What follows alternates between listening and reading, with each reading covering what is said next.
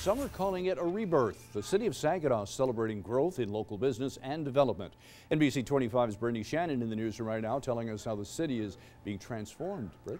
Well, Bill, as you know, it's been hard times for Saginaw and communities across mid-Michigan. But city officials in Saginaw tell me Saginaw is making a comeback, one groundbreaking at a time. This is actually our 21st either ribbon cutting or groundbreaking this year so far, and so it's just an exciting time for the whole county. An exciting time in Saginaw County marked by construction projects, growth, and development. It's basically a rebirth in the city, and it's exciting to be a part of it. The dilapidated and crumbling buildings taking on new life.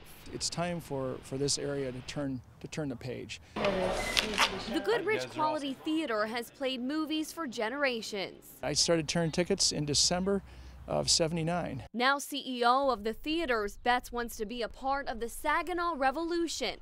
Out with the old and in with the new. We've got customers going back almost well over 30 years now at this existing theater, and it's time that we gave them a new experience. An experience that is a community-wide effort. It's very nice to see other restaurants being built, the steakhouses, the Buffalo Wild Wings. Those are our partners. We like to see them come into town, and they help us, we help them, and hopefully we'll have more of that. The movie theater project is expected to cost around $12 million and should be completed before Christmas. In the newsroom, Brittany Shannon, NBC 25 News.